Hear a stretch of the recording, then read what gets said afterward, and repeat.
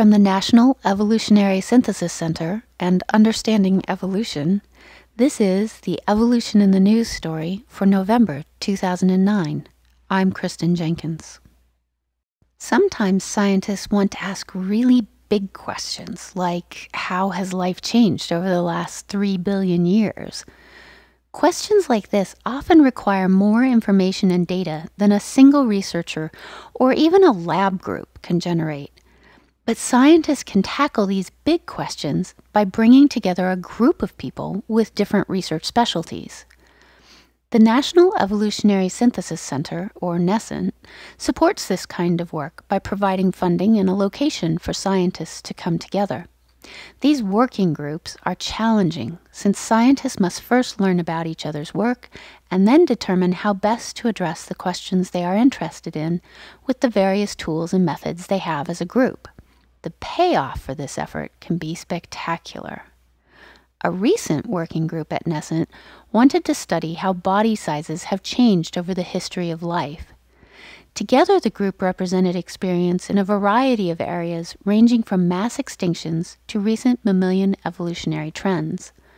First, they compiled and analyzed a very large dataset of fossil records.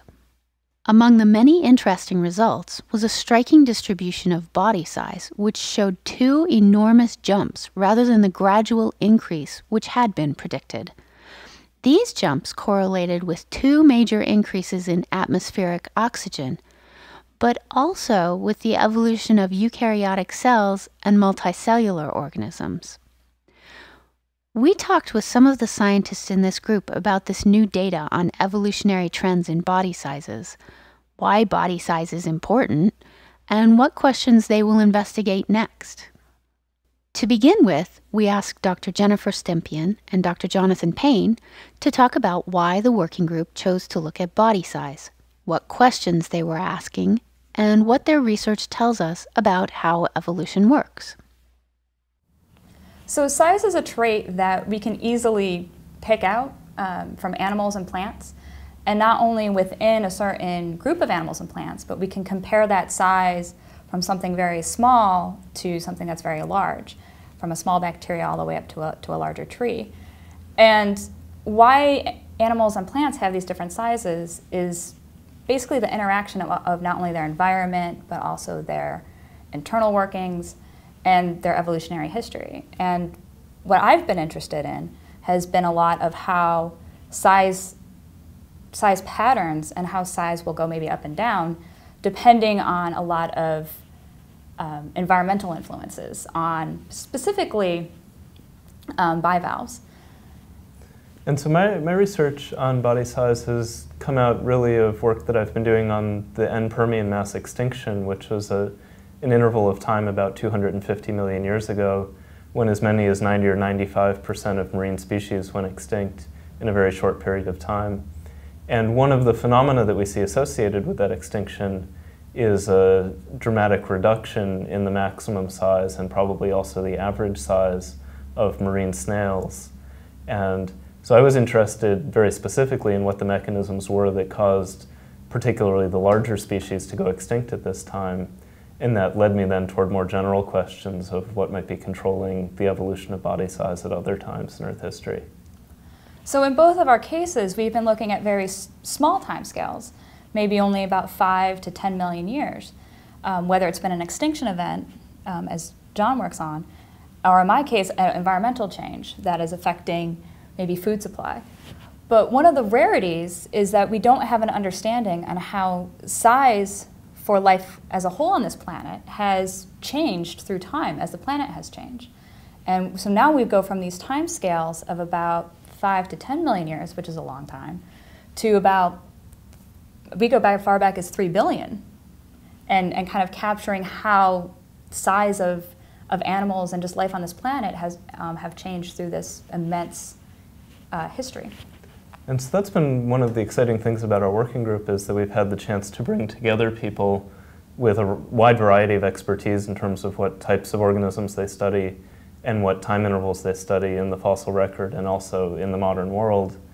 And our goal is to use things that we can see in the modern world that we can't necessarily see in the fossil record to help us better understand mechanisms in the fossil record, but also then to use the fossil record to understand the kinds of processes that happen over timescales that we just can't observe in the modern world because they're much too long. And so that's one of the great things about size, is that it's a trait that we can easily pick out from our fossil record that also equals a trait that we can easily see in our modern world. We talked with Dr. Felisa Smith and Dr. Seth Finnegan about their research and how it relates to changes in body size and evolution. The focus of my research is on body size, as it turns out. I'm interested in the causes and consequences of being a certain size. The body size of an animal or a plant is particularly important because it sort of sets the biological stage for everything. A great deal of fundamental life history processes scale with size, for example. So if you know even the body size of something, you can predict things like how much energy it's going to use, how many babies it's going to have in a year. You can even predict the size of things that are likely to eat it. So it's really a very fundamental and I think in many ways informative character. So that's the reason that I particularly have been interested in size. I think that the other thing that's really interesting about it is it turns out that because all of these really interesting and important physiological and life history and ecological things scale with size, size changes over time because in many ways it's the easiest way to adapt to a new evolutionary environment. Yeah, and I guess the best way to relate my interests to Felisa's would be to say, first of all, that I tend to work on timescales where it's very hard to make the sorts of detailed comparisons that Felisa is interested in, but where we potentially deal with environmental changes that are of much greater magnitude. And so my interest is more in looking at the sort of ecosystem perspective. My research focuses more on the development of marine ecosystems. Doctors Finnegan and Smith explain the group's striking observations about body size and atmospheric oxygen levels and how this relates to important evolutionary changes, such as the evolution of eukaryotic cells and multicellular organisms that occurred about the same time. Yeah, when you look at that overall scale and you plot time versus size, what you see is enormous period almost of evolutionary stasis where size is only varying by maybe 1 or 2 orders of magnitude for tens or even hundreds of millions of years. And then these really geologically abrupt jumps of almost 8 orders of magnitude. And they're jumps, but they're, but then they plateau or nearly plateau very quickly, which implies that essentially you're overcoming some sort of barrier, environmental or physiological or ecological or most likely sort of all three at once. But then very quickly, in geological time at least, you sort of explore the full range of body sizes allowed by that breakthrough, and you sort of start bumping up against a ceiling. That's right. So that was interesting, and certainly the fact that this, as best we can tell, appears to coincide with these two major steps in increase in atmospheric oxygen level is very interesting because there are many reasons to think that oxygen, if it doesn't limit body size, certainly interacts in a very complex way with determining the body size of an organism. Doctors Richard Krauss and Michał Kowalewski explain how oxygen levels on Earth have changed over time. The Earth was very different in the first a billion years or so, and that was largely based on the rock record that really indicated that there was no oxygen in the atmosphere, no free oxygen at least. And we then noticed, or geologists noticed, that there is a remarkable coincidence between the abundant appearance of stromatolites, which probably formed with contribution of algae, and oxygenation of the atmosphere. And so it was not a big leap to tie the oxygenation process of the hydrosphere and the atmosphere to photosynthetic bacteria, photosynthetic cyanobacteria, which are very simple bacteria like algae, which were probably the first really abundant organisms that produced oxygen in large quantities. So there are other mechanisms by which oxygen may have been produced in non-biological mechanisms for producing oxygen.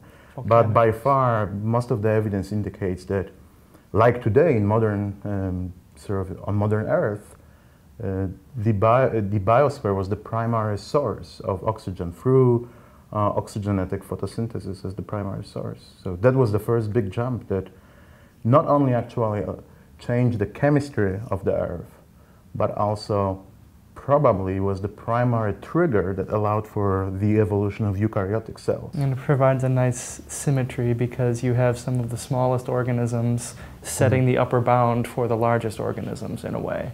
Dr. Krauss explained some of the other research questions the group is addressing with the dataset. One of our current projects is taking this sort of graph that we have of maximum size through time and splitting it out according to different groups and sort of asking the secondary question, well, what was the largest fish at any given time? Or what was the largest mollusk at any given time? And so this is something that all of us can, I think, contribute a lot more to because we all have data sets on these specific groups, and we can sort of add to the data set in that way. And so we're going to get an idea of not only what was the maximum size through time, but like who was the largest organism at any given time. At some points during the past it might have been a fish, and at other times it might have been an arthropod or something like that. So I think that all of our research can sort of inform that. Dr. Kovalevsky talked about how his research fits in with the working group. When people ask me about what I actually do for a living, I typically like to answer that my goal is to quantify the history of life. So simply put some numbers on various data that we can extract from the fossil record. And our first paper that came out from that, it's exactly that type of pattern. We were able to quantify very specifically how the maximum body size of organisms changed over the entire history of recorded history of life, and that's pretty exciting. And Doctors Craig McLean and Alison Boyer talked about some of the big questions that remain about evolution and body size. I think for me, one of the outstanding questions is what are the things that really limit how big an organism can get? If we allow more time to progress, are we going to get something bigger than the blue whale, or is that as big as life can get on Earth? Is that the maximum extent? That's exactly the question that popped to my mind. And you can think about this in terms of other organisms as well, like snails. The biggest snail was probably about this large, and the question is that is that the biggest a snail can possibly get? Is there something about having a shell on your back, the weight of the shell, the way that you construct a shell, or the fact that you have to produce this kind of slime trail to navigate on, and the sort of expense of making this that is pretty much as big as you can get. Right. Well, that's another question that arose. The largest clam is the giant clam, and it's like a meter long. But the reason why the giant clam is so big is because it actually incorporates plants, algae cells into its own body, and it exposes that to the sun, which allows it to collect more energy. Right. So it's actually become the giant clam because it uses the sun, and it's acting like a plant.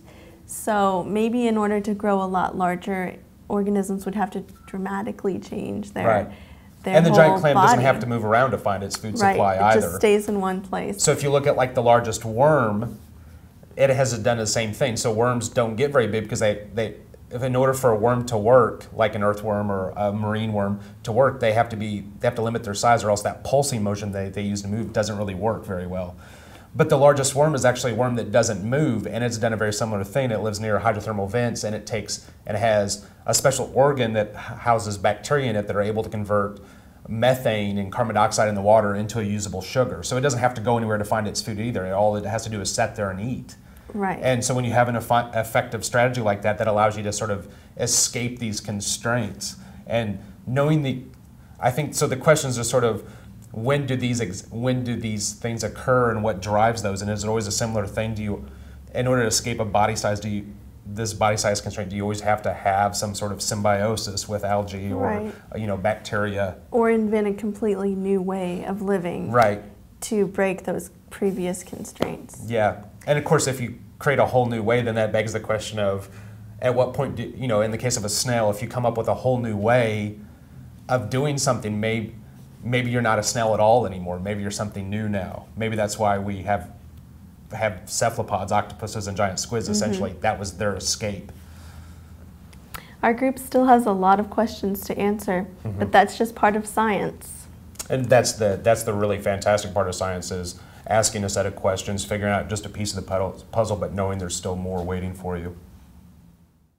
For more information about this story, including links to primary and popular literature and classroom resources, visit the National Evolutionary Synthesis Center website or the Understanding Evolution website.